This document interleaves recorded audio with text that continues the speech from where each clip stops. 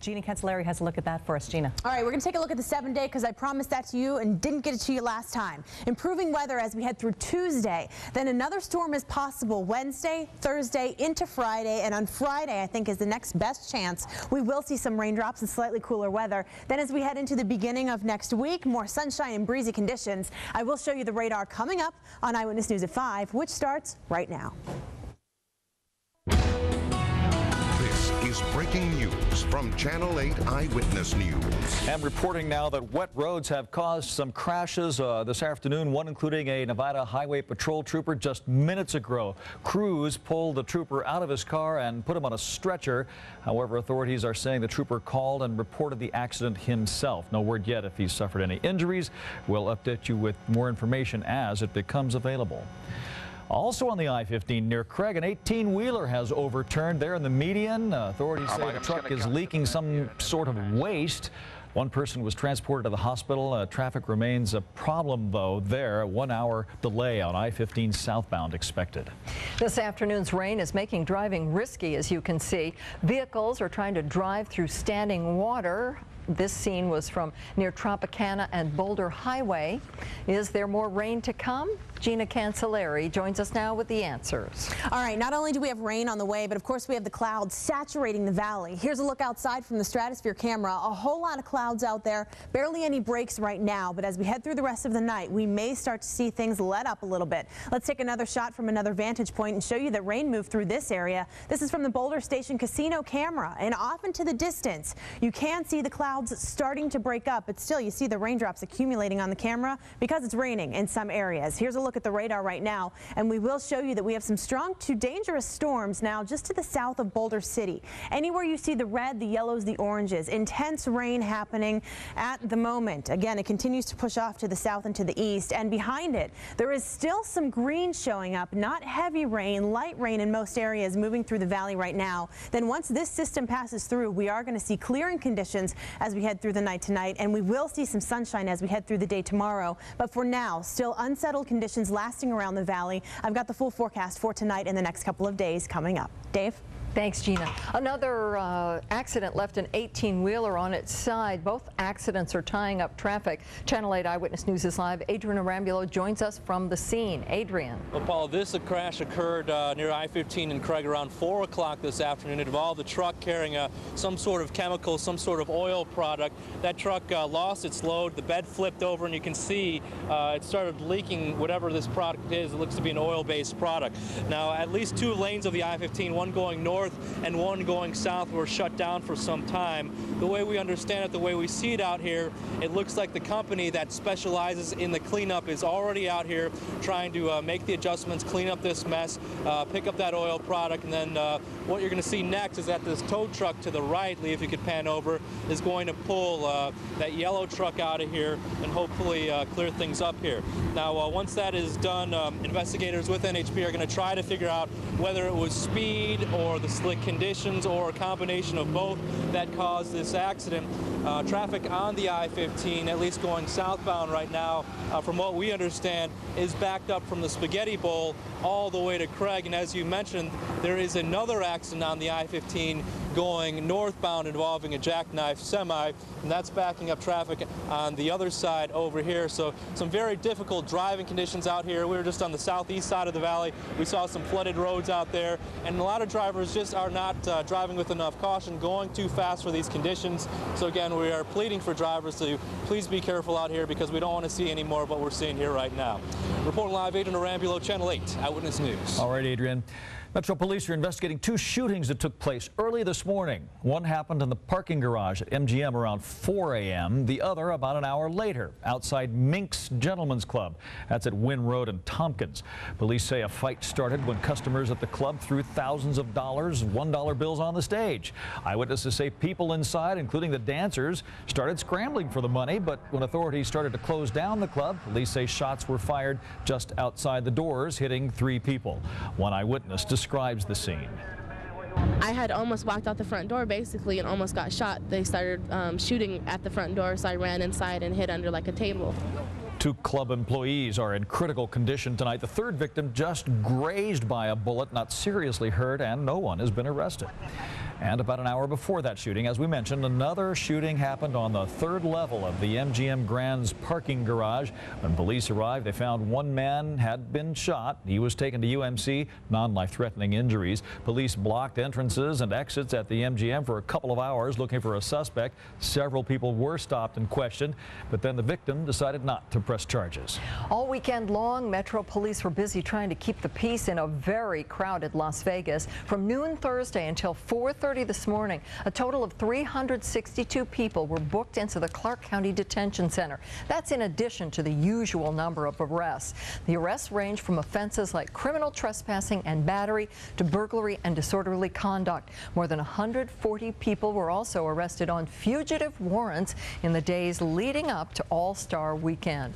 Police officers aren't the only ones tallying up the problems from this weekend. Las Vegas business owners and residents were surprised by some of the NBA fans who were described as a New Year's Eve crowd without manners. Edward Lawrence has our story. There was no shortage of bling on Las Vegas streets. Loud music could be heard too. But it was the way some younger NBA fans treated others which stood out the most. There was a really positive element to NBA. It's a great thing to bring into town, like with anything else that comes into town. But this is the worst experience I've had since I've been at this restaurant. Teresa Frey manages Coco's near the Thomas Mack Center. She was spit on, had food thrown at her, and was forced to close the 24-hour restaurant early in the morning. Frey says the restaurant lost 20% of its revenue because of people walking out on their bills.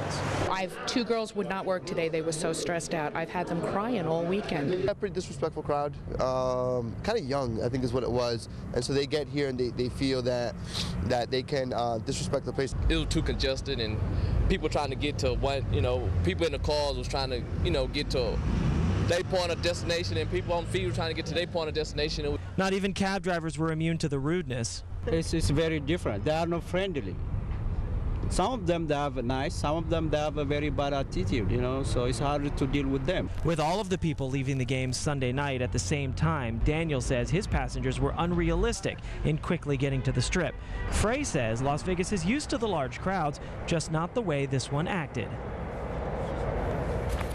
It's always busy at McCarran Airport, but today was crazy. Thousands of people waited in line for hours. Many missed their flights.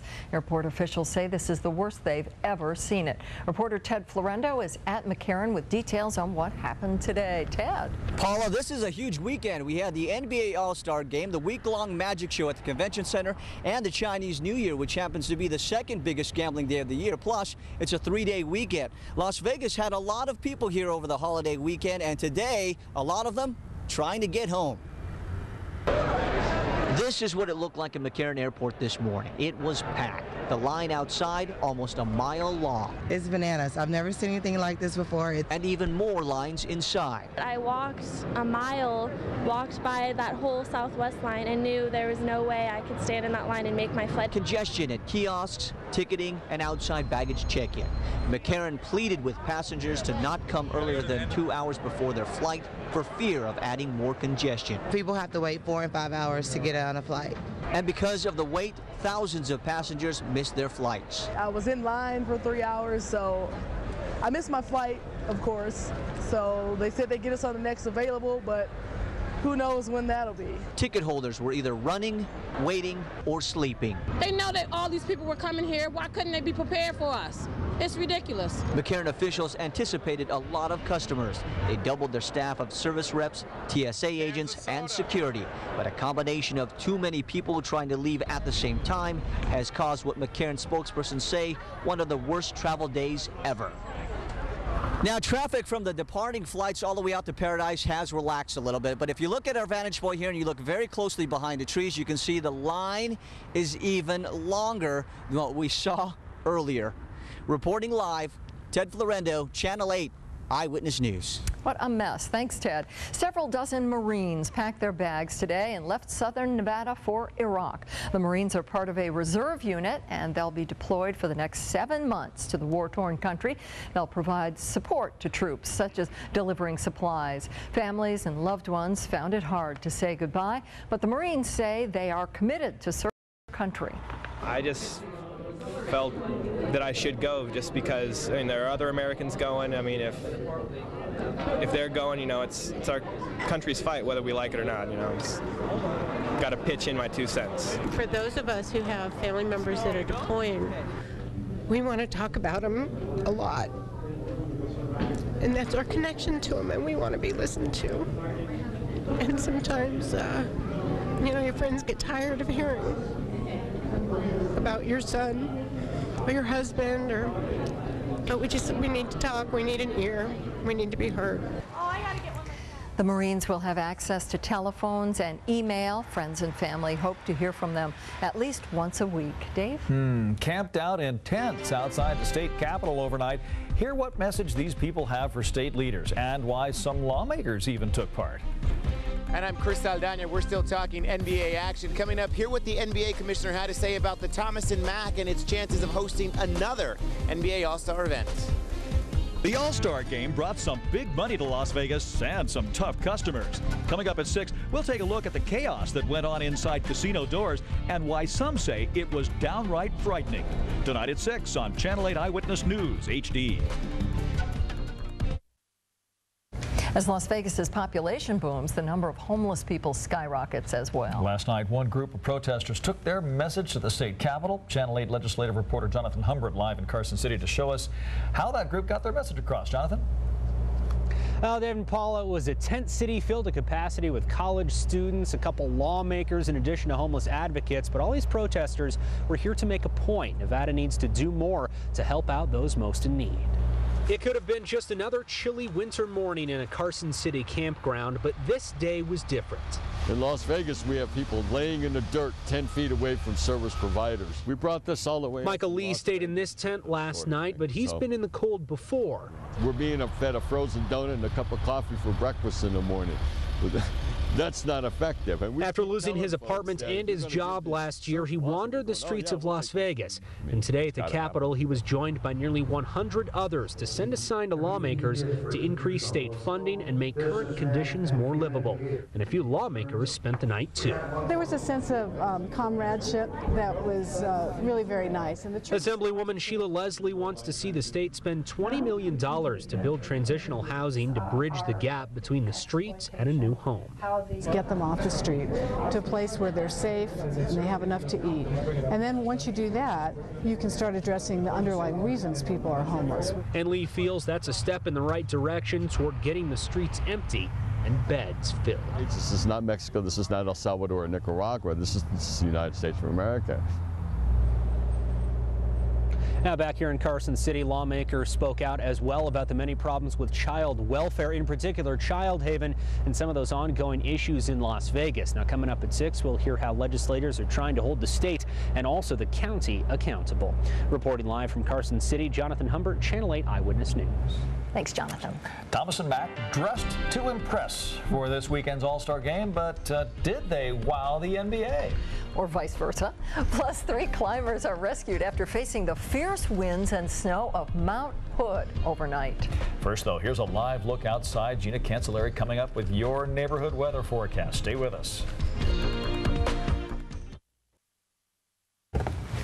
Lead Animal Shelter may have opened its doors, but the adoption center remains closed. The Animal Foundation says the adoption facility will be closed for a few more days, and that'll allow staff to make sure the surgery rooms where animals are spayed and neutered, those rooms really ready to go now.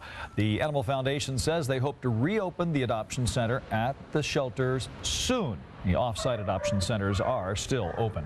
NBA Commissioner David Stern says the NBA All-Star Game will not come back to Las Vegas unless a better venue is available for a game of this size.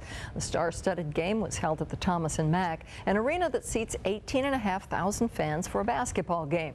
Channel 8 Eyewitness News is live. Chris Saldaña joins us from the TNM with the story. Chris. Well, the Thomas and Mack is equipped to handle college games and other events like concerts and even the National Finals rodeo. But when it comes to professional sports, the NBA wasn't impressed. It was a sporting event like no other, hosted right here in Las Vegas. So we've learned more about Las Vegas and we're very comfortable here. Prior to Sunday night's NBA All-Star Game, NBA Commissioner David Stern had nothing but good things to say about Las Vegas. The NBA is happy as can be to be on the Las Vegas stage, which is second to none. Commissioner Stern even touted a number of reasons why the NBA chose Las Vegas. We understand that Las Vegas has, you know, the best hotel room stock, the best, I sound like an ad for Las Vegas, the best, you know, the best restaurants. But one thing he said we lacked was an arena. Sunday before the All-Star tip-off, when asked if the NBA would return to the Thomas & Mack, his answer was no. The NBA said the Thomas & Mack was not equipped to hold a major league event like this. The NBA had to bring in a lot of equipment in order to get the production they were looking for. Thomas & Mack director Adrian says he was not surprised with what the commissioner said. Arenas today are huge production facilities for the NBA All-Star Game. And you know what? In 1983, they weren't thinking about building buildings to create television mega events like this. And the Thomas & Mack did have to say no to the NBA a few times this weekend. The biggest factor that they were losing out on is they had 150,000 pounds worth of stuff they would have liked to hung from that ceiling. We couldn't do that. Jumbo screens and power sources are other factors the NBA didn't see as accommodating at the Thomas & Mack. We do want to point out Commissioner Stern, though, did compliment the entire staff here at the Thomas & Mack. Mayor Oscar Goodman has said he knows of 5 groups prepared to invest in an arena, and he knows that he needs to get a venue, a bigger arena, if he does want to bring a professional team to Las Vegas. Reporting live from the Thomas & Mack, Chris Saldaña, Channel 8 Eyewitness News. Chris, thanks. The list of locations for a new arena was narrowed down to 4 back in October. 2 downtown locations are being considered, one near Las Vegas City Hall, another near Main Street and Bonneville. Another possible location is near I-15 and Blue Diamond, and the largest area would be on Las Vegas Boulevard, about 7 miles south of the Strip. Well, after a night facing the harsh weather of Mount Hood, 3 climbers are safe and warming up tonight. The 3 climbers fell from a ledge yesterday, but snow and wind made rescue efforts pretty hard there. They were found this afternoon alive and huddled with their Labrador retriever for warmth. According to the rescuers, the climbers were not seriously injured, so it was a one-dog night. Yeah, Labrador is a good thing to bring along on a hike. I guess and so. Surprises for us today. It's kind of blustery out there. Blustery, wet, sticky, humid. I mean, we've got it all. And as we head through tomorrow, though, it's a new day. Okay. And you'll see that tomorrow. All right, let's take a look outside right now, though. Here's a look from the Sunset Station Casino camera, and we've got a lot of clouds out there, and most of these clouds do have some weather associated with them in the form of rain, some thunder, some lightning even being reported a little earlier. Here's a look at some rainfall totals inside the valley right now. Eastern, 0.15, doing pretty good there. East Cary also doing pretty well. Then down near Henderson, 1/4 inch of rain has fallen in that area, but then other areas didn't really record anything just yet, although there may be traces of rain in some of these areas. Outside the valley, looking pretty good here, especially down to the south and to the east. That's where we've still got a pretty good storm going on right now, continuing though to push off into Arizona. Here it is right now, still holding together. Some thunder, some lightning associated with that earlier. Then now near Henderson, starting to see some rain picking up in intensity. So if you're planning on going out within maybe the next hour or so, give yourself some extra time if you're in Henderson, also Boulder City. These streets are wet thanks to the storm that's moving through. Even farther off to the north, near Las Vegas, still seeing some rain being reported there. Last report from the airport did report some light rain falling. There you can see this line of weather continuing to push off to the south and to the east, and behind it, clear, drier weather, and that's going to move into place as we head through the day tomorrow. But for now, as we head through the night tonight, still some clouds hanging around, especially down to the south and to the east, where we could see just a few lingering showers as we head through the midnight hour, say in Laughlin. Then I think by 2 or 3 o'clock in the morning, we're going to be dry. Overnight low temperatures on the mild side, 43 for Las Vegas, 44 for Henderson. Then as we head through our Tuesday, check it out. Skies really open up, clear up, and we've got some great weather going on. High temperatures a little warmer for tomorrow, too. Laughlin in the 70s, Pahrump 62 degrees, Las Vegas 66, Henderson 67, and Mesquite 66. It's really going to be one beautiful day as we head through the day tomorrow. Then travel, well, this is from a couple days ago, so we're just going to continue to move on, but realize there are some interesting forecasts around the country for tonight.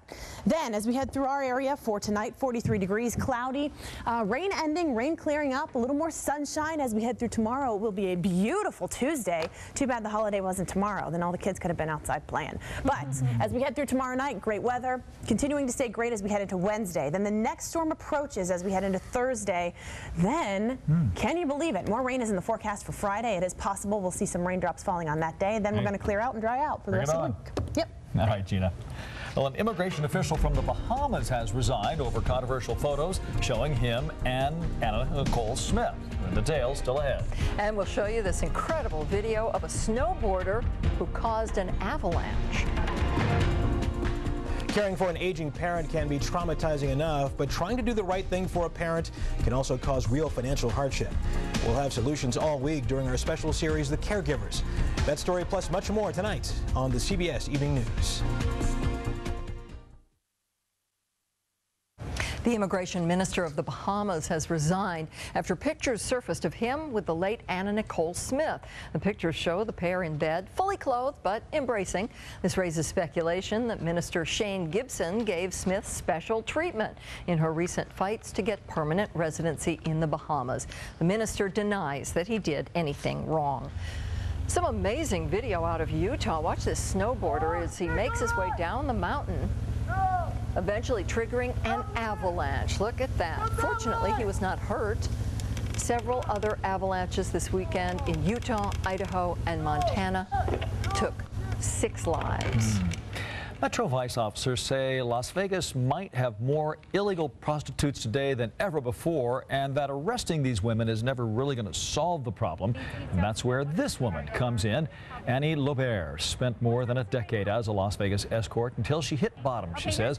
These days, she is taking her message to the streets, sometimes by limo, trying to help prostitutes find a way out of a life that is far from glamorous, she says.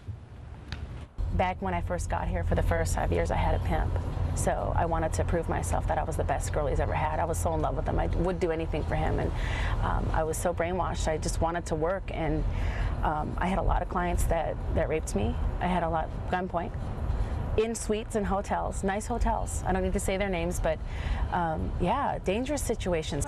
Lobert found religion, but she doesn't preach to the working girl. She's trying to get her program incorporated into the local court system. Tonight at 11, George Knapp of the I-Team takes us along for a ride with this one-woman deliverance squad. Mardi Gras festivities are underway in New Orleans. But not everyone's enjoying the party. Find out why when we come back.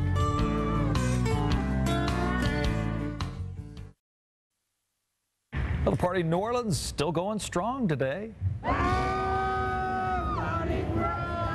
Tomorrow is Mardi Gras, or Fat Tuesday, and the city's definitely forgetting its troubles for a little while. But despite the crowds on Bourbon Street letting loose, business owners say post-Katrina problems are still lingering. Rent, utilities, and insurance has skyrocketed. There's been a high number of murders. Makes it hard for stores to keep their doors open. Officials hope the festivities, though, will bring tourists back to the city even after all the events are done. Gina has a quick update. Yes, we have a flood advisory that's in effect for the Lake Mead area. If we could take a quick look at the radar, show you the strong rain that's moving through this area, and anywhere you see highlighted in green here, this is where the flood advisory is, and this takes us through 6:45 tonight. So if you're going to be traveling in any of these areas, turn around, don't drown. That's the best advice I can give you. If you see rain on the road, turn around. Thanks, Gina. You're welcome. And thanks for watching Eyewitness News at 5. We'll see you at 6.